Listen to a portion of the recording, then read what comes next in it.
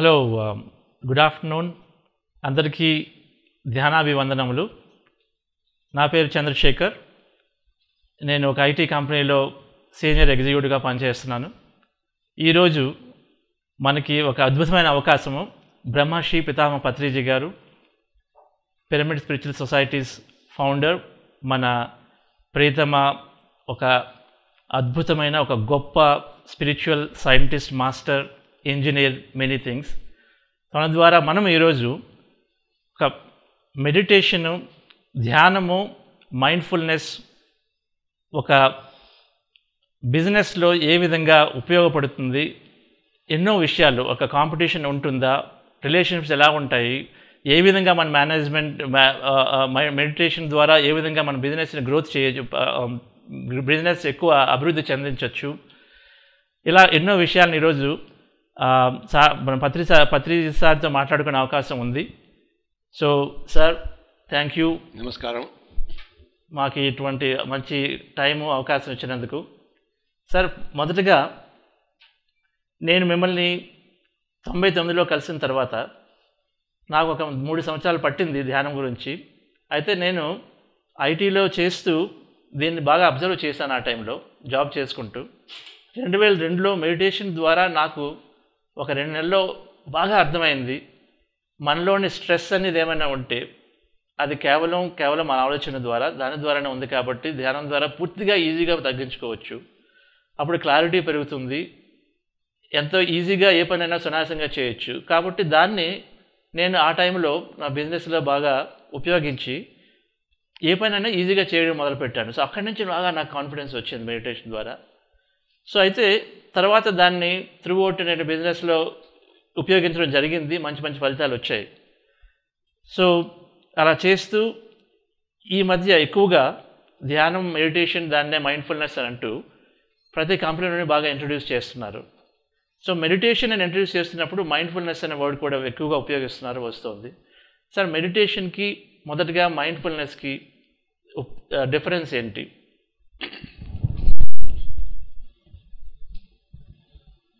Mindfulness అన్న పదానికి తెలుగులో చెప్పుకోవాలంటే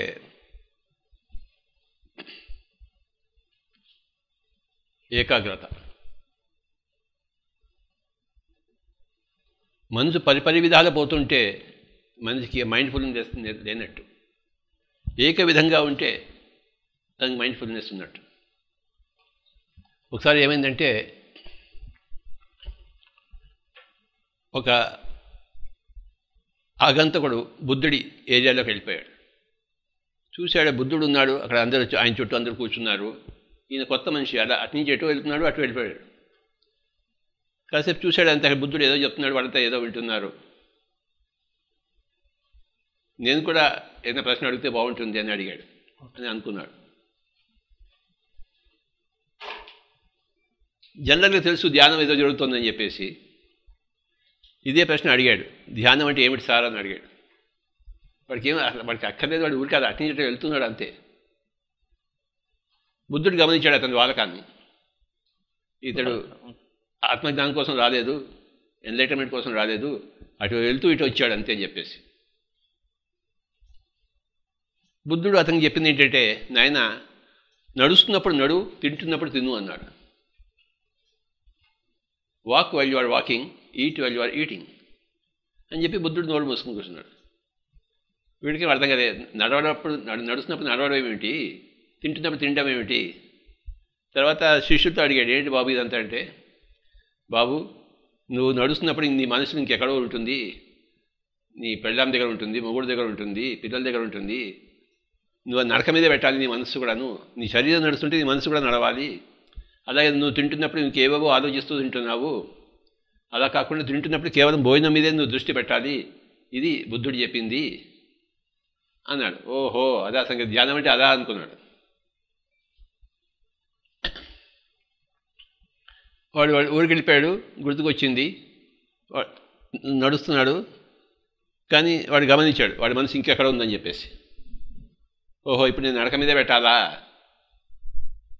అని చెప్పేసి అది అభ్యాసం చేయడం మొదలుపెట్టాడు. బుద్ధుడు చెప్తే ఏదో ఉంటుంది దానిలో అని చెప్పేసి. ఎస్. అలాగే భోజనం చేస్తున్నప్పుడు ఆ బిజినెస్, ఈ బిజినెస్, ఆ వ్యాపారం ఇవన్నీ ఆలోచించే బదులు భోజనం గురించి ఏది తింటున్నాడో, ఏం చేస్తున్నాడో దాని గురించి ఆలోచించడం మొదలుపెట్టాడు. అంటే మనసుని శరీరంతో పాటు ఉండడం నేర్చుకున్నాడు. That is called as mindfulness. Okay. అంటే wherever your body is there, your mind should be there. అంటే నువ్వు ఆఫీస్లో, నీ బాడీ ఆఫీస్లో ఉంటే నీ మైండ్ ఇంట్లో ఉండకూడదు. ఓకే. నీ శరీరం ఇంట్లో ఉంటే నీ మనస్సు ఆఫీస్లో ఉండకూడదు. నీ మనసు కూడా ఇంట్లోనే ఉండాలి. That is called as mindfulness. అంటే ఏకాగ్రత. ఓకే. ఏక విధంగా మనసును పోనీయడం, బహువిధంగా కాదు, పరిపరి విధాలు కాదు. ఓకే. ఒక చోట ఇప్పుడు 5 నిమిషాలు నేను ఢిల్లీలో ఉంటాను, కలకట్టాలో ఉంటాను, అమెరికాలో ఉంటాను, వ్యాపారం చేస్తున్నాను, వ్యవసాయం చేస్తున్నాను అంటే 5 నిమిషాలు ఎవరి మైండ్ తిరుగుతూ ఉంటుంది. అది మైండ్ఫుల్నెస్ లేకపోవడం. ఓకే. అంటే ప్రెజెంట్ మూమెంట్ అవేర్నెస్ అని కూడా. అది అంటే ఉన్న పనిలో నువ్వు ఏకాగ్రత చూపించాలి. నువ్వు ఏది చేస్తుంటే అది. ఓకే. నడుస్తుంటే నడకలో, తింటుంటే తింటిలో, వ్యాపారం చేస్తుంటే వ్యాపారంలో, ఆఫీస్లో ఉంటే ఆఫీస్లో ఉండాలి. Body and mind should be one. నీ శరీరము, నీ మనసు ఒక చోట ఉండాలి. శరీరం వదిలిపెట్టేసి మనసు, నువ్వు డ్రైవింగ్ చేస్తున్నావు, ఇది కానీ మనసు ఎక్కడ ఉంది, యాక్సిడెంట్ అవుతుంది. ఎప్పుడు యాక్సిడెంట్ కాదు? నువ్వు మైండ్ఫుల్నెస్గా డ్రైవ్ చేస్తున్నప్పుడు, ఏకాగ్రతతో డ్రైవింగ్ చేస్తున్నప్పుడు, బండి నడిపిస్తున్నప్పుడు. ఒక్క క్షణం కూడా మైండ్ అటు ఇటు పోయేదనుకో, ఇంకెవడో వస్తాడో నీకు యాక్సిడెంట్ అవుతుంది. యాక్సిడెంట్ ఎందుకు అవుతున్నాయి? మైండ్ఫుల్నెస్ లేక, ఏకాగ్రత లేక. దాని మీద ఒక క్లాసులో 100 మంది ఉంటారు, 10 మంది ఫస్ట్ క్లాస్ వస్తారు, మిగతా 90 మంది ఫెయిల్ అవుతారు. ఎందుకు ఫెయిల్ అవుతున్నారు? వాళ్ళు అందరూ క్లాస్లో ఉన్నారు కదా, కానీ వాడి బాడీ ప్రజెంట్, మైండ్ అబ్సెంట్. వాడు ఎవరైతే ఫస్ట్ క్లాస్ వచ్చాడో వాడు బాడీ ప్రజెంట్, మైండ్ కూడా present. That is mindfulness. So దాని మీద దృష్టి పూర్తిగా ఉండదు. సో ఒకనొక ఆగంతకుడు వచ్చినప్పుడు బుద్ధుడిని అడిగినప్పుడు ఇలా చెప్పాడు. అదే ఒక సీనియర్ మాస్టర్ అయినప్పుడు ఏం చెప్తాడు బుద్ధుడు? మనసును నిర్మూలన చెయ్యి అంటాడు. ఓకే. అది మెడిటేషన్. యోగ చిత్తవృత్తి నిరోధ. ఓకే. యోగం అంటే చిత్తవృత్తులను నిరోధించడం, ఆపడం, ఏకాగ్రత చేయడం కాదు, నిల్ చేయడం, జీరో చేయడం. ఓకే. అది ధ్యానం. ఓకే. దానికి ముందు స్టెప్ ఇది. ముందు స్టెప్ ఇది, తర్వాత స్టెప్ కూడా అదే. ఓకే. నువ్వు బాగా ధ్యానం అయిన తర్వాత ఇంకా ధ్యానం చేయక్కర్లేదు, అన్నింటిలో నీకు ఏకాగ్రత వచ్చేస్తుంది. నీ డే టు డే లైఫ్లో, నీ బిజినెస్లో, that's what you have achieved. ధ్యానం ద్వారా you have achieved success in your life. Because you have found great mindfulness through your meditation. అంటే mindfulness before meditation, mindfulness after meditation. Okay. Understand? Yes. Mindfulness is a result of meditation and mindfulness is a step towards meditation. Rendu. Okay, so step towards meditation. Both. So ఇది నా next question sir. I think mindfulness చాలా చక్కగా మనం నేర్చుకున్నాము. ఏకాగ్రత ఉంటే mindfulness, మెడిటేషన్కి, ధ్యానానికి అది ముందు స్టెప్. ధ్యానం ద్వారా మైండ్ఫుల్నెస్ వస్తుంది, దాని ద్వారా ఇంకా ఏమేమి వస్తాయి, దాని ద్వారా ఇంకా చాలా జరగబోతుంది. మైండ్ఫుల్నెస్ అనేది ఒక స్టెప్ సార్, దాని ద్వారా ఇంకా వేరే బెనిఫిట్స్ అన్నీ వస్తాయి. బెనిఫిట్స్ నువ్వు ఏకాగ్రతగా ఉంటే స్కూల్లో, కాలేజీలో ఫస్ట్ వస్తావు. ఏకాగ్రత బిజినెస్ చేస్తే నీ బిజినెస్ అభివృద్ధి చెందుతుంది. నువ్వు ఏకాగ్రత ఇంట్లో ఉంటే నీ ఇంటి వాళ్ళు, ఈ సంసారం నేను అప్రిషియేట్ చేస్తుంది. ఏకాగ్రత ఎక్కడుందో అక్కడ సక్సెస్ ఉంది. ఓకే. కనుక ధ్యానం ద్వారా మనం అన్ని రంగాల్లో మనం సఫలత సాధిస్తాం. ఓకే. ప్రతి రంగంలో, ఏ రంగంలో ఉన్నా కూడా, ఏ రంగంలో సఫలత ఉంది. సో సార్ ఈరోజు హెర్మన్ హెస్సే ఒక బుక్ ఉంది, great book, Nobel prize laureate. Okay. Hermon Hesse. Okay. అందులో ఇలాగే ఒకడు ఉంటాడు, నీకే పని వస్తుంది అన్నాడు. వాడు పని కోసం వెళ్తాడు. నువ్వే పని నేర్చుకున్నావు అంటాడు. నేనా ఊరికే కూర్చోవడం నేర్చుకున్నాను అంటాడు. వాడు మెడిటేషన్ నేర్చుకున్నాడు. వాడు ఊరికే కూర్చోగలవా? నేను అభ్యాసం చేసాను సార్ ధ్యానం అంటాడు. అది అభ్యాసం అయితే మిగతా ఈజీగా వస్తాయి అని చెప్పి వాడు వ్యాపారం నేర్పించాడు. 2 రోజులు వ్యాపారం నేర్చుకున్నాడు. రైట్. ఓకే. ఈ became a good business man. Okay. ఊరికే కూర్చోవడం వస్తే ఏదైనా నీ చేయొచ్చు అంటాడు హెర్మన్ హెస్సే. ఓకే. అంటే నీ మనసు నిశ్చలంగా నువ్వు చేయడం నేర్చుకుంటే, నిశ్చలమైన మనసుతో నువ్వు ఏదైనా సాధించవచ్చు. వ్యవసాయం చేస్తే వ్యవసాయం సాధించవచ్చు, సంగీతం నేర్చుకుంటే సంగీతం వచ్చేస్తుంది తొందరగా, వ్యాపారం చేస్తే వ్యాపారం, ఏదైనా వస్తుంది. ఇది వస్తే అన్నీ వస్తాయి అని హెర్మన్ హెస్సే పుస్తకం. Okay. So sir then meditation, mindfulness అంటే ఏకాగ్రత, కానీ ధ్యానం అన్నప్పుడు మనస్సు నిశ్చలత అయిపోవటము, మనసు శూన్యత అయిపోవటము. సో దాని ద్వారా మళ్ళీ ఏకాగ్రత వస్తుంది. దాని ద్వారా మనం ఏదైనా కూడా సాధించవచ్చు. మనం ఏ రంగంలో అయినా సరే నువ్వు అభివృద్ధి సాధిస్తాం, నైపుణ్యం సాధిస్తావు, తొందరగా సాధిస్తాం. ఏ రంగమైనా సరే, ఏ రంగంలో. Yes sir. సార్ ఇప్పుడు ఈ మైండ్ఫుల్నెస్కి చాలా టెక్నిక్స్ చెప్తున్నారు. నేను నేర్చుకున్నది మీ ద్వారా ఆనాపానసతి ధ్యానం. దాని ద్వారా ఎంతైనా అభివృద్ధి ఉంది, ఎంతైనా రిజల్ట్స్ ఉన్నాయి, బెనిఫిట్స్ ఉన్నాయని క్లియర్గా పర్సనల్ లైఫ్లో కానీ చూడడం జరిగింది. అయితే ఇప్పుడు కంపెనీల్లో చాలా టెక్నిక్స్ ఇంట్రడ్యూస్ చేస్తున్నారు మైండ్ఫుల్నెస్ అని చెప్పేసి. అందులో 1 minute 2 minutes టెక్నిక్ అని, లేకపోతే 5 minutes అని, బిఫోర్ మీటింగ్స్, ఆఫ్టర్ మీటింగ్స్ అని వేరియస్గా ఓన్లీ రోజుకి 5 నిమిషాలు చేసి సరిపోతుందంటూ. సో దీని గురించి అది మనకి ఎంతవరకు ఉపయోగపడుతుంది, ఎలా, అది ఒక ప్రికర్సరీ అన్నారు, అలాగా అది న్యాచురల్ స్టెప్ అంటారా? ఏ స్టెప్ అయినా ఉపయోగపడుతుంది. ఓకే. కానీ ఆనాపానసతి చేస్తే ఇంకేది చేయక్కర్లేదు. ఏది ఉంటే ఇంకేది అక్కర్లేదో దాని పేరు ఆనాపానసతి. ఓకే. ఏది ఉంటే ఏది అక్కర్లేదు ఆనాపానసతి. అది ఎన్ని ఉన్నా ఏది అవసరమో దాని పేరు ఆనాపానసతి. ఓకే. ఇది ఉంటే అవన్నీ అక్కర్లేదు, మిగతావన్నీ ఉన్నా కూడా ఇది అవసరం, ఇది తీరుతుంది ఆనాపానసతి. చివరికి వాళ్ళు ఇక్కడ రావాల్సిందే. చివరికి వచ్చే బదులు ముందే రావచ్చు కదా. అవును. అదే మన పిరమిడ్ స్పిరిచువల్ సొసైటీ మూమెంట్ చెప్పేది. మనం ఒకటే టెక్నిక్ ఉపయోగిస్తాం, దాని పేరు ఆనాపానసతి.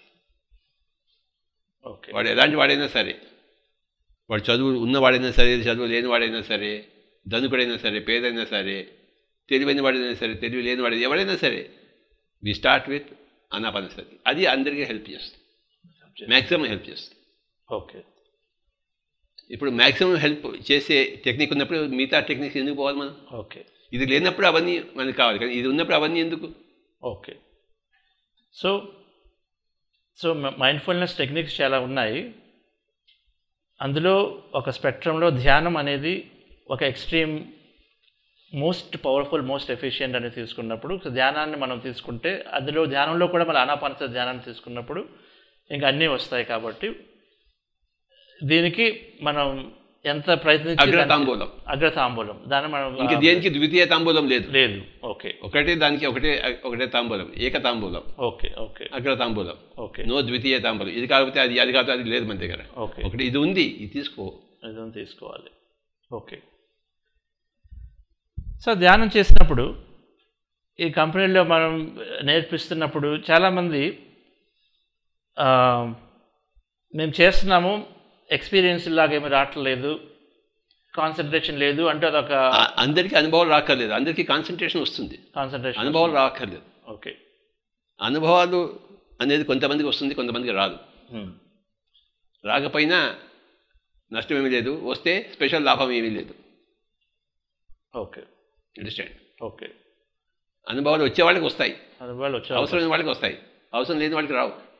అవసరం లేని వాడికి హాయిగా ఉంటుంది, వాడికి గంటసేపు 2 సేపు కూర్చుంటాడు, హాయిగా ఉంటుంది, శక్తి వస్తుంది, వాడి ఏకాగ్రత పెరుగుతుంది. అవి మనకు కావాల్సింది.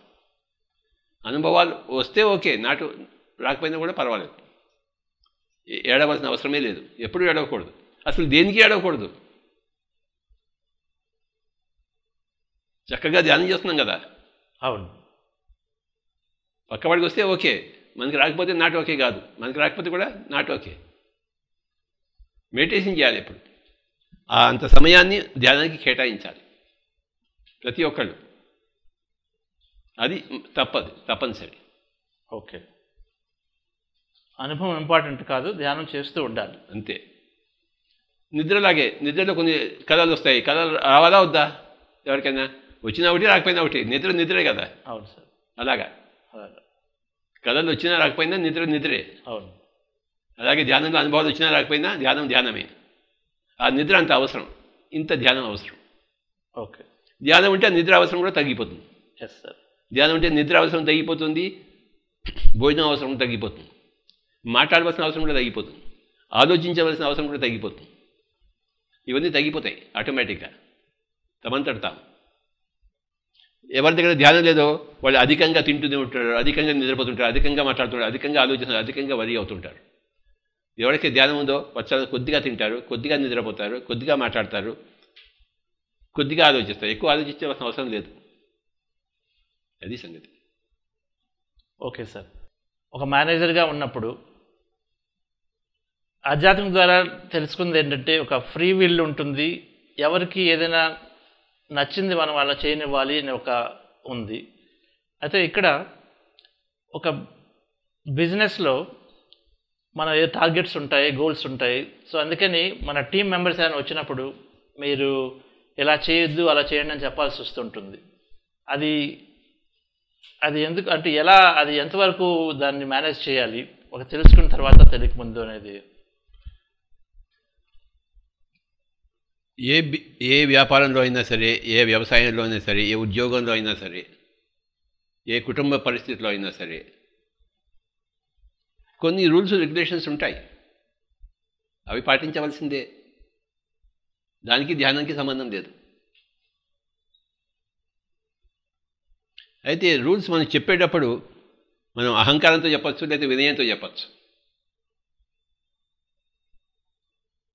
అహంకారంతో చెప్తే కంపెనీ దెబ్బతింటుంది, ఎవడు మీ మాట వినాడు. వినయంతో చెప్తే ఎవడైనా మీ మాట వింటాడు. ఓకే. ఆ అహంకారం పోయి వినయం వస్తుంది ధ్యానం ద్వారా. అది వస్తుంది. ఓకే. సో ఫర్ ఎగ్జాంపుల్ 10 రోజులు యుద్ధం అయిపోయింది మహాభారతము. భీష్ముడు అందరిని చంపేస్తున్నాడు, పాండవులు అందరినీ. 10వ రోజు వెళ్తాడు ధర్మరాజు తాతగారి దగ్గరికి పోయి, తాతగారు మమ్మల్ని నరుకుతున్నారు, మీరు చచ్చిపోయే మార్గం మాకు చెప్పరా అని చేతులు జోడించి అడిగాడు. అంటే నువ్వు చనిపోయే మార్గం నాకు చెప్పని చెప్పేసి వినయంగా అడిగాడు. అప్పుడు భీష్ముడు చెప్పాడు, ఒరే ఈ ఒక నువ్వు మొట్టమొదటి రోజు వస్తుంటే ఈ 10 రోజులు వేస్ట్ అయి ఉండేది కాదు నీకు, ఇప్పుడు ఎందుకు వచ్చావు, ముందరే రావాల్సింది అన్నాడు. అంటే ధర్మరాజుకి వినయం ఉంది. వినయంగా అడిగాడు, నువ్వు ఎలా చేస్తావు తాత? నేను ఒక శిఖండితో నేను యుద్ధం చేయను, వాడు ఆడా కాదు మగా కాదు, అలాంటి వాటితో నేను యుద్ధం చేయను, వాడిని అడ్డం పెట్టుకుని అర్జునుడు ఏమైనా చేసుకోవచ్చు అంటే తనే ఉపాయం చెప్పాడు. ఎందుకు? ధర్మరాజు వినయంగా అడిగాడు, అతను చావునే అడిగాడు, దానికే ఒప్పుకున్నాడు ఆయన. ఈయన వినయం చూసి ముగ్ధుడయ్యాడు. సో ఒక కంపెనీలో వినయం ఉండాలి మేనేజ్మెంట్ దగ్గర. ఓకే. అహంకారం ఉండకూడదు. మామూలుగా ఉండేది అహంకారమే. నేను నీకు డబ్బులు ఇస్తున్నాను కదా, నువ్వు నా కింద పని చేస్తున్నావు కదా, నేను చెప్పినట్టు నువ్వు చేయాలన్నాడు. నేను చెప్పినట్టు నువ్వు చేస్తే నీకే బాగుంటుందని చెప్పాలి. ఓకే. సో ఏ పని అయినా వినయంగా చేయొచ్చు, అహంకారంగా చేయొచ్చు. మొగుడు ఇంట్లో అహంకారంగా ఉండవచ్చు, మొగుడు ఇంట్లో వినయంగా కూడా ఉండవచ్చు. స్కూల్ టీచరు అహంకారంతో ఉండొచ్చు, స్కూల్ టీచరు తన విద్యార్థుల దగ్గర వినయంగా కూడా ఉండొచ్చు. ఎందుకు ఉండకూడదు? విద్యా దదాతి వినయం. విద్య అనేది వినయాన్ని ఇస్తుంది. ఎక్కడైతే వినయాన్ని ఇవ్వదో వాడి దగ్గర విద్యావంతుడు కానే కాదు. ఓకే. సో మేనేజ్మెంట్లో వినయం ఉండాలి. ఓకే. బాబాబు ఇంత చేసి పెట్టిన అంటే ఎవడైనా చేసి పెడతాడు. నువ్వు చేయబోతే నీ అంతు చూస్తా అన్నాడు అనుకో, వాడు ఎందుకు చేస్తాడు? వాడు నీ అంతు చూస్తాడు. ఎస్. సో మ్యాక్సిమం ఈ authoritative or fear based leadership అనేది ఉంది. దాన్ని మన ధ్యానం ద్వారా మారిపోతుంది, అంతా మారిపోతుంది, సీన్ అంతా మారిపోతుంది, పూర్తిగా మారిపోతుంది, మొత్తం మారిపోతుంది. ఆఫీస్ అనేది నీ కుటుంబంలా తయారైపోతుంది. ఆఫీస్ అనేది ఆఫీస్గా ఉండదు, అది నీ కుటుంబం. అది వాడంతా నీ వాళ్ళే, పరాయి వాళ్ళు కాదు. నువ్వు ధ్యానంతో నీకు ఆత్మజ్ఞానం వస్తుంది, అహంకారం పోతుంది. అహంకారం పోతే అన్నీ వచ్చినట్టే నీకు. Yes sir. బాబాబు ఈ పని చేయబెట్టినాయంటే వాడు రాత్రంతా కూర్చొని పని చేస్తాడు. నీకు ఇంత డబ్బు ఇస్తున్నా నువ్వు చేయంటే ఎవడు చేయడు. ట్రూ. ఆ వినయం ఎక్కడి నుంచి వస్తుంది? ఏ బజార్లో దొరుకుతుంది? MBA డిగ్రీ చేస్తే వినయం వస్తుందా? రాదండి. వినయం ఎక్కడి నుంచి వస్తుంది? నువ్వు ధ్యానం చేస్తే కానీ నీకు వినయం రాదు. లేకపోతే నోటి దురుస్తుతనం ఉంటుంది. నోటి దురుస్తాను. సో నోరు మంచిదైతే ఊరు మంచిది, నోరు మంచిది కాదు ఊరు మంచిది కాదంటాం. ఊరు మంచిదే కానీ నీ నోరు మంచిది కాదు. ఇంకేమంటున్నావు? ఊరు మంచిది కాదంటున్నావు.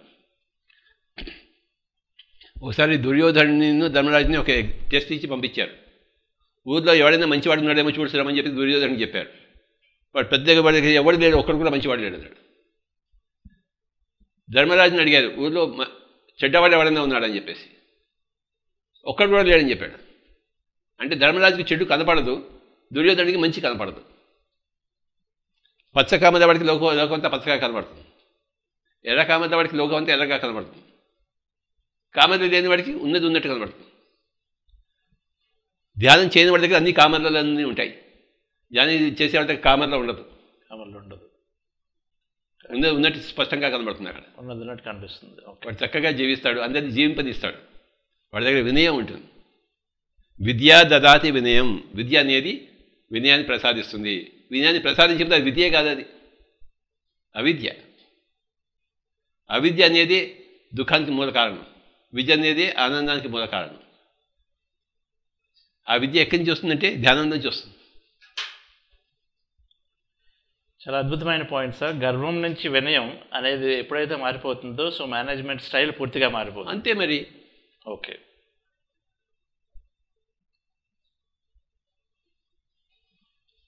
సో ఇదే విధంగా సార్, సో నేను నేర్చుకున్నప్పుడు ఎప్పుడైతే ఒక ఆధ్యాత్మిక ద్వారా అంతా ఒకటే, అందరిలోనూ మనకున్నటువంటి క్యాపబిలిటీ ఉందని తెలుసుకున్న తర్వాత ఆటోమేటిక్గా మనమే, అంతా మనం, అంతా మన వాళ్ళే, అంతా మనం, అందరూ మన వాళ్ళే అనే ఒక రూల్స్ రెగ్యులేషన్స్ ఉంటాయి. ఇప్పుడు మళ్ళీ రూల్స్ ఉంటాయి. 10 గంటల ఆఫీస్ అంటే రావాలి, అంతేగాని 10:30 వస్తా అంటే కుదరదు. వాడిని తీసేయాలి, వాళ్ళు మళ్ళీ రానియకూడదు. కంపెనీ రూల్స్ కంపెనీ రూల్సే, వ్యాపారం రూల్స్ వ్యాపారం రూల్సే. ఓకే. దానికి ధ్యానానికి సంబంధం లేదు. దానికి లేదు, ఎందుకంటే అది ఒక అగ్రిమెంట్ అతని వ్యక్తి ఇచ్చారు కాబట్టి మనం వాళ్ళు దానికి అబైడ్ బై ఉండాలి, ఒక వర్డ్కి అబైడ్ బై ఉన్నట్టు. అవి రూల్స్ ఎప్పుడు ఉంటాయి, రూల్స్ ఉంటాయి. ఓకే. ఇప్పుడు గుడిలోకి వెళ్తాము, చెప్పులు వేసుకుని వెళ్తానంటే కాదు, కుదురుతుందా? ఒప్పుకోరు. చెప్పులు బయట పెట్టు, నువ్వు ప్రైమ్ మినిస్టర్ అయినా సరే చెప్పులు బయట పెట్టాల్సిందే. నేను ప్రైమ్ మినిస్టర్ గారు చెప్పులతో వస్తానంటే కుదురుతుందా? అవును, కాదు. గుడిలో రూలే. రూల్ నువ్వు ట్రాఫిక్ సిగ్నల్ దగ్గర రెడ్ సిగ్నల్ వెళ్ళిపోతాను, నాకు అర్జెంట్ పని ఉంటే ఒప్పుకుంటాడా? ఎవడు ఒప్పుకుంటాడు? ఎవరికి లేదు అర్జెంట్ పని, ఒకడికే ఉంది అర్జెంట్ పని. అవును, ప్రతి ఒక్కడికి అర్జెంట్ పని ఉంది. అవును, అదే చెప్పేసి రెడ్ లైట్ దాటేస్తావేంటి? అవునండి, అవును సార్. నువ్వు చనిపోతున్నా సరే red light దాటకూడదు. Yes sir. So sir ఇప్పుడు ఏమవుతుందంటే చాలామంది ఇప్పుడు న్యూ జనరేషన్ అంటాము, మిలీనియల్స్ అని అంటున్నాము. కంపెనీల్లో మిలీనియల్స్ క్లియర్గా చూస్తే తొందరగా రిజల్ట్స్ రావాలి, తొందరగా శాలరీలు పెరగాలి, తొందరగా ప్రమోషన్ రావాలి, ఏదైనా కూడా తొందర అనేది పనికిరాదు, ఏదైనా అయిపోయిన దీంట్లో ఉంటుంది. ఇప్పుడు తొందరగా చేస్తాడు కూడా, తొందరగా బీపీ వస్తుంది వాడికి, ఓకే, తొందరగా క్యాన్సర్ వస్తుంది, అన్ని అవి తొందరగా ఇవి కూడా తొందరగా వస్తాయి, ఓకే, తొందరగా ముసలితనం వస్తుంది వాడికి, తొందరగా చావు వస్తుంది, తొందరగా అవమానం వస్తుంది, అది తొందరగా ఇది కూడా తొందరగా వస్తాయి. ఓకే.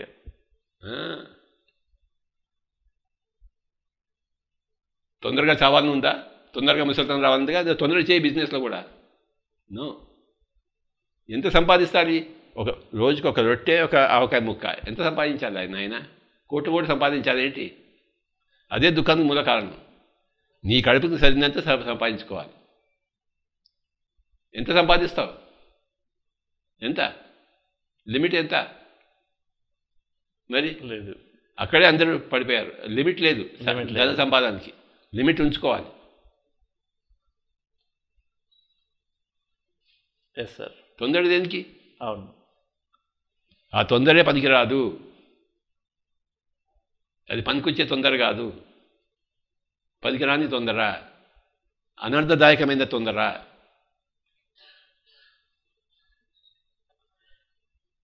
కూడా సార్ బిజినెస్లో చాలామంది ఇది రెగ్యులర్గా చూస్తుంటాము.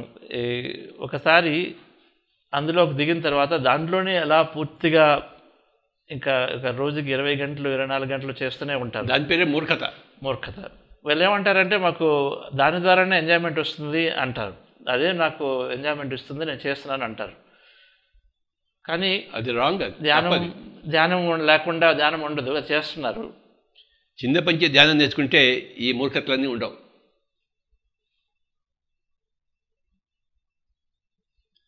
ఫర్ ఎగ్జాంపుల్ నా కేసు చెప్తాను. మా మదర్ దగ్గర ఆవిడకి సంగీతం అంటే ఇష్టం. మేము బాగా సంగీతం నేర్చుకునేవాడు. మా ఫాదర్కి ఇష్టం లేదు. అది సంగీతంతో డబ్బులు వస్తాయా అని అడిగేవాడు. డబ్బులు ఎందుకు వస్తాయి సంగీతంతో? సంగీతం వస్తుంది. ఆయన దృష్టిలో నుంచి సంగీతం అనేది వేస్ట్, ఎందుకంటే డబ్బులు రావు అందులోంచి. కానీ మా మదర్ ఏమంటుంది, సంగీతం నేర్చుకోవాలా అంటుంది. మేము సంగీతం నేర్చుకున్నాం. మా ఫాదర్ మాట వినలేదు, మా మదర్ మాటే విన్నాం, హాయిగా ఉన్నాం. డబ్బులు ఎవరికి కావాలి? మా ఫాదర్కి డబ్బులే కావాలి.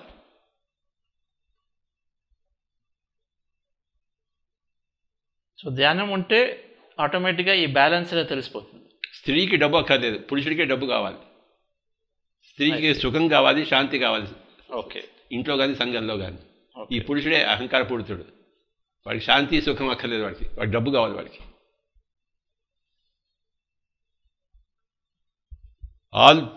All males are stupid people, all females are great people.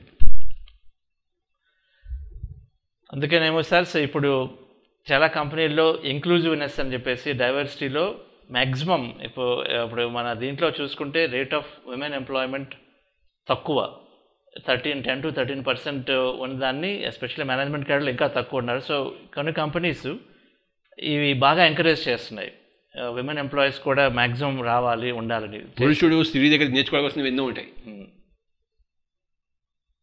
ప్రతి స్త్రీ సహజంగానే ఒక ఆధ్యాత్మికవేత్త, తెలిసినా తెలియకపోయినా. ఈ పురుషుడికి ఎన్ని భగవద్గీతలు వచ్చినా కూడాను వాడు ఆధ్యాత్మికవేత్త కాదు. అందుకనే ప్రతి పురుషుడు అర్ధనారి కావాలి. అర్ధనారీశ్వరుడు తత్వంతో అది. ఏ స్త్రీ కూడా అర్ధ పురుషుడు కావక్కర్లేదు, కానీ ప్రతి పురుషుడు ఒక అర్ధనారి కావాలి. అంటే తన పురుషత్వంతో సగం తీసేసి సగం నారీతత్వాన్ని పెట్టుకోవాలి.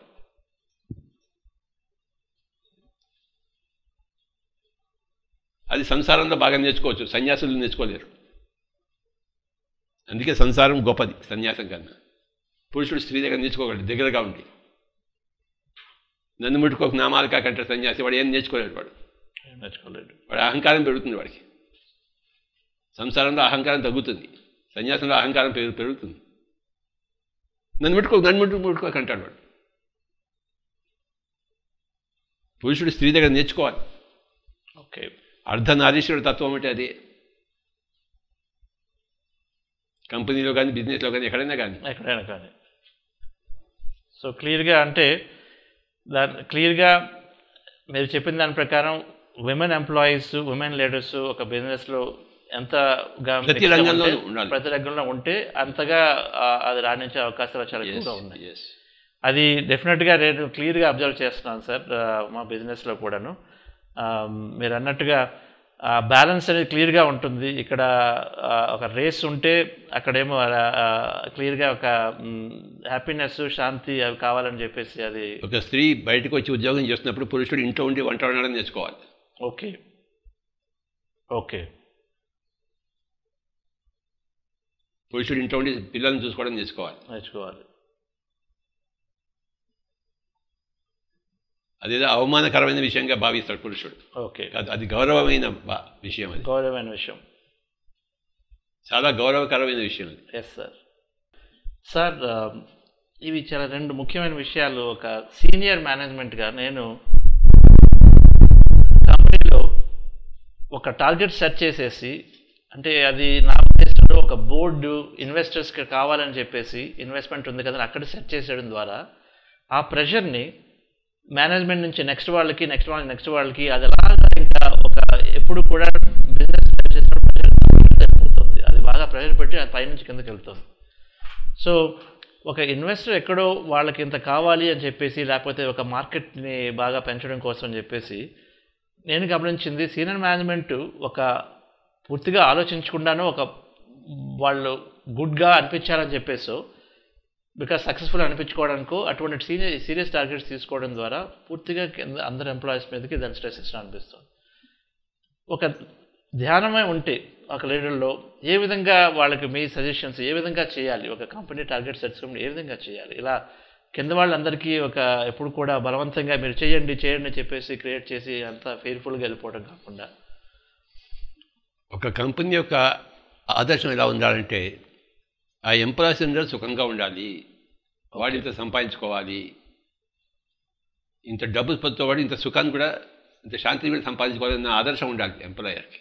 ఓకే, ఆదర్శం లేకపోతే లాభం లేదు. ఎక్సలెంట్. ఓకే, ఏ ఎంప్లాయర్కైనా కూడాను ఆదర్శం ఉండాలి.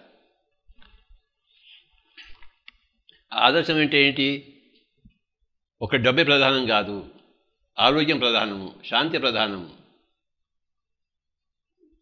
సుఖము ప్రధానము అని ఒక దృక్పథం ఉండాలి. ఉండకపోతే లాభం లేదు. అది మెయిన్ ఒకటి ఉండాలి కంపల్సరీ. అది కంపల్సరీ.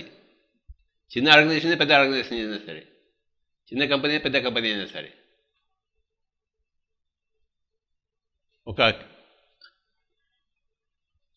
ఒక సరియైన దృక్పథం ఉండాలి. అందుకే బుద్ధుడి అష్టాంగ మార్గంలో సమ్మాదిట్టి సరియైన దృక్పథము ఫస్ట్, తర్వాత సరియైన కోరిక. తన ఎంప్లాయీస్ చేత 24 గంటలు పని చేయించి డబ్బులు దొబ్బుదామంటే లాభం లేదు. అది సరియైన కోరిక కాదు, సరికాని కోరిక. ఎంప్లాయీస్కి సరికాని దృక్పథాలు, సరికాని కోరికలు ఉంటాయి. అలాగే సరికాని వాక్కు ఉంటుంది. ఇందాక చెప్పినట్టు దురుస్తనం అహంకారంతో చెప్పేది. కనుక ఎంప్లాయీకి అందరికీ కూడా సరియైన దృక్పథాలు, సరియైన కోరికలు ఉండాలి. వాళ్ళ చేత ఊడికం చేద్దామంటే ఎలాగా? నీ ఎంప్లాయర్కి నువ్వు మంచి భోజనం పెట్టాలి. ఎంప్లాయర్స్కి మాంసం తినిపించకూడదు, శాకాహారమే పెట్టాలి. తర్వాత ప్రతిరోజు వాడికి ధ్యానం నేర్పించాలి. నీకెంత ధ్యానం అవసరం, ప్రతి ఒక్కరికి ధ్యానం అవసరం. ధ్యానం వల్లనే సుఖం, శాంతి, ఆరోగ్యం అన్నీ వస్తాయి. కానీ అవన్నీ ఇవ్వాలి వాడికి. ప్రతి కంపెనీలో కూడా ధ్యానం నిశ్చితంగా చెప్పాలి. ఓకే, ఆ రోజులు వస్తున్నాయి. Yes sir. ఒకప్పుడు లేవు, ఇప్పుడు అన్నీ ఉన్నాయి. రేపు అన్ని చోట్ల ఉంటాయి. ప్రతి స్కూల్లో, ప్రతి కాలేజీలో, ప్రతి ఇన్స్టిట్యూషన్లో, ప్రతి కంపెనీలో విధిగా, ప్రతి ఎయిర్పోర్ట్లో, ప్రతి రైల్వే స్టేషన్లో ధ్యానం రూమ్స్ ఉంటాయి.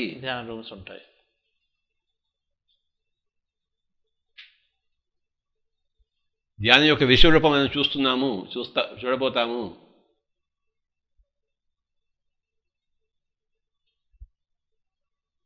సో సరైన దృక్పథాలు ఉండాలి ఎవరికైనా కానీ. సరైన కోరికలు ఉండాలి. అవి లేకపోతే లాభం లేదు, దుఃఖమే కారణం. సో ఒక వ్యక్తికైనా కానీ, ఒక కంపెనీకైనా కానీ దుఃఖమే కారణం అవుతుంది. సో ఒక బిజినెస్ అనేది ఎవరైనా స్టార్ట్ చేసినా మీరు అనేది కంపల్సరీగా ఎంప్లాయీస్ గురించి పూర్తిగా ఒక చాలా కంపెనీలు పెడుతున్నాయి కానీ దాన్ని అంతగా పాటించరు. ఆ టైంకి వచ్చేసరికల్లా ఒక గోల్ ఉంది కాబట్టి దానికి చేయండి అని చెప్తుంటారు. సో దాన్ని పూర్తిగా ఇంప్లిమెంట్ చేసేటట్టు ఒక సరైన దృక్పథం పెట్టుకొని చేస్తే ఆ బిజినెస్కి సక్రమంగా ఉంటుంది. లేకపోతే నువ్వు ఎక్కువ లాభాలు వస్తాయి కానీ బిజినెస్ పడిపోతుంది. తర్వాత అది గగన కుసుమం అవుతుంది. అంటే నీళ్ల మీద బిల్డింగ్ లాగా. నీళ్ల మీద బిల్డింగ్ కట్టచ్చు కానీ వెంటనే కూలిపోతుంది. ఫౌండేషన్ స్ట్రాంగ్గా ఉంటుంది. ఫౌండేషన్ అనేది ఆధ్యాత్మికత, ఫౌండేషన్ అనేది ధ్యానం. ప్రాపంచికత అన్న బిల్డింగ్కి ఫౌండేషన్ ధ్యానం, ఆధ్యాత్మికత. ఏ యాక్టివిటీ అయినా సరే, ఏ కార్యక్రమం అయినా సరే మూలం ఆధ్యాత్మికత. కంపెనీ కూడా ఒక యాక్టివిటీ అంతే, అది స్పెషల్ ఏం కాదు. కంపెనీ అంటే స్పెషల్ ఏం కాదు సార్. సో దీంట్లో నాకు మీ ద్వారా ఒక 10 సంవత్సరాల క్రితం తెలుసుకున్నాను, కంపెనీలో బిజినెస్లో కాంపిటీషన్ అనేది ఉంటుందా అంటే నో కాంపిటీషన్ అన్నారు.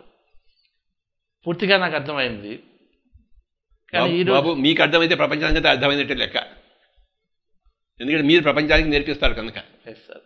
ఇంకొకసారి ఏ విధంగా అంటే చాలాసార్లు మనం కంపీట్ చేయాలి, మనం ఇలా చేయాలి, కాంపిటీషన్ ఉంది అనే ఒక వర్డ్ ఎప్పుడు వింటుంటాం సర్కిల్స్లో. దాని గురించి ఒక మీ వివరణ, ఎందుకు కాంపిటీషన్ లేదంటున్నా? డబ్బులు సంపాదించడంలో కాంపిటీషన్ ఉన్నప్పుడు బుద్ధిత్వం సంపాదించడం కూడా కాంపిటీషన్ ఉండాలి. అది ఎక్కడ ఉంది? ఓకే, అది ఉందా? లేదు. ఎంతసేపు నీ కొడుకు ఐఏఎస్ ఆఫీసర్ దగ్గర నీ కొడుకు బుద్ధుడు కావాలని ఎప్పుడైనా కోరుకున్నావా? ఐఏఎస్ ఆఫీసర్ గొప్ప, బుద్ధుడు కావాలని గొప్ప? బుద్ధుడే గొప్ప. మరి ఎప్పుడు చిన్నప్పటి కోరుకున్నారా నీ వాడు బుద్ధుడు కావాలని చెప్పేసి? లేదు, కాదు, కోరుకోలేదు. నీ వాడు ఐఏఎస్ ఆఫీసరే కావాలి, వాడు చదవాలి, వాడు పాస్ కావాలి, లేకపోతే వాడు పీక పిసికిస్తాం, లేకపోతే మనకి అవమానం. ఈ తల్లిదండ్రులంతా ఇలాంటి పిల్లల్ని కంటున్నారు.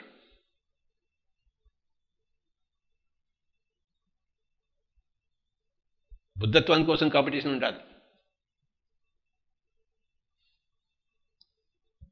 అది మనం నేర్పించేది.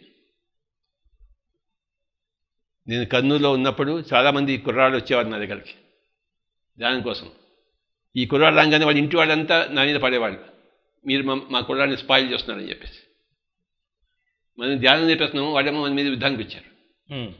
ఇంటి ముందర ఎప్పుడో ఒక 10 మంది ఫ్యామిలీస్ ఉండేవి, మా కుర్రాడిని మీరు స్పాయిల్ చేస్తున్నారని చెప్పేసి, చెడిపేస్తున్నారని చెప్పేసి.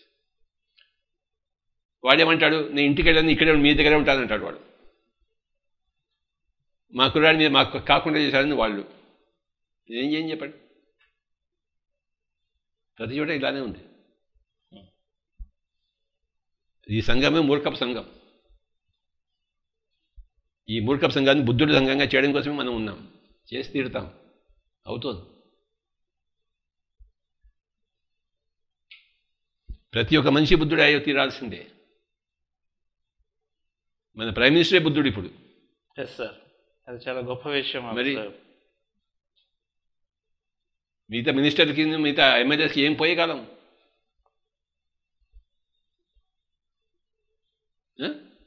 ఏం పోయే కాలం? ఎస్ సార్, ఆయన గొప్ప ప్రైమ్ మినిస్టర్, తన దేశాన్ని బాగా నడిపించడం లేదా? అద్భుతంగా నడిపిస్తున్నారు. మరి ఏదో చేస్తున్నారు, ఆయన ధ్యానం ఉంది, ఆయన దగ్గర ధ్యానం ఉంది. అవునండి, అందుకేం తొందర ఏం లేదు. ఎస్. సో మన వరకు కాంపిటీషన్ అనే కాన్సెప్ట్ ఉండకూడదు, ఎందుకంటే ఏదైనా మన వరకు మనం చూసుకుంటాం కాబట్టి ధ్యానం ద్వారా. ఇంకా వేరే వాళ్ళు ఎలా చేశారో వాళ్ళు కూడా వృద్ధి చెందాలనేది మన కాన్సెప్ట్, ఎందుకంటే అందరూ ఒకటే కాబట్టి. మీరు ఇందాక అన్నారు మొదట్లో, అంతా ఒకటే అయినప్పుడు ఇంకా కాంపిటీషన్ అనే కాన్సెప్టే ఉండదు. ధ్యానం ద్వారా ఇండివిజువల్ కాన్షియస్నెస్ ఉండదు, గ్రూప్ కాన్షియస్నెస్ వస్తుంది. గ్రూప్ కాన్షియస్నెస్ వస్తుంది. దేశం అంతా బాగుండాలి అనిపిస్తుంది. ప్రపంచం అంతా బాగుండాలి అనిపిస్తుంది. ప్రపంచం అంతా బాగుండాలి, నేను నా కంపెనీ బాగుండాలి అని ఉండదు, అది పోతుంది. దాని బదులు దేశం అంతా బాగుండాలి అనిపిస్తుంది. సో ఈ ఆలోచనలతో రన్ చేసినప్పుడు దానివల్ల గుడిగాడ అప్పారావు గారు ఏం చెప్పారు? దేశమును ప్రేమించుమన్నా, మంచి అన్నది పెంచుమన్నా. దేశమును ప్రేమించమన్నా అన్నాడు. నిన్ను నువ్వు ప్రేమించుకోవాలని చెప్పలేదు, నీ కంపెనీ నువ్వు ప్రేమించుకోవాలని చెప్పలేదు, దేశమును. అప్పుడే మంచి అన్నది పెంచుతుంది. దేశంని ఈ కంపెనీ వాడి దేశంని ప్రేమిస్తున్నారా? లేదు. మరి ఇంకా ఎంత కావాలి అని చాలా మంది నాకే కావాలి. ఇంకా అంటే ఆదిలోని హంసపాద అన్నమాట. ఆదిలో హంసపాద. దేశమును ప్రేమించుమన్నా, అది పాయింట్. దేశమును ప్రేమించుమన్నా, మంచి అన్నది పెంచుమన్నా. ఒట్టి మాటలు కట్టిబెట్టోయ్, గట్టి మేల్తల పెట్టవో. దేశమును దేశమును దేశమును ప్రేమించుమన్నా. దేశాభిమానం నాకు కద్దని గొప్ప మాటలు చెప్పుకోకోయ్. పూని ఏదైనాను ఒక మేల్ పూని ఏదైనాను ఒక మేల్ కూర్చి జనులకు చూపవో. దేశమును ప్రేమించుమన్నా, సొంత లాభము కొంత మానుకు. ఈ కంపెనీ వాడు సొంత లాభాన్ని కొంత మానుకోవాలి.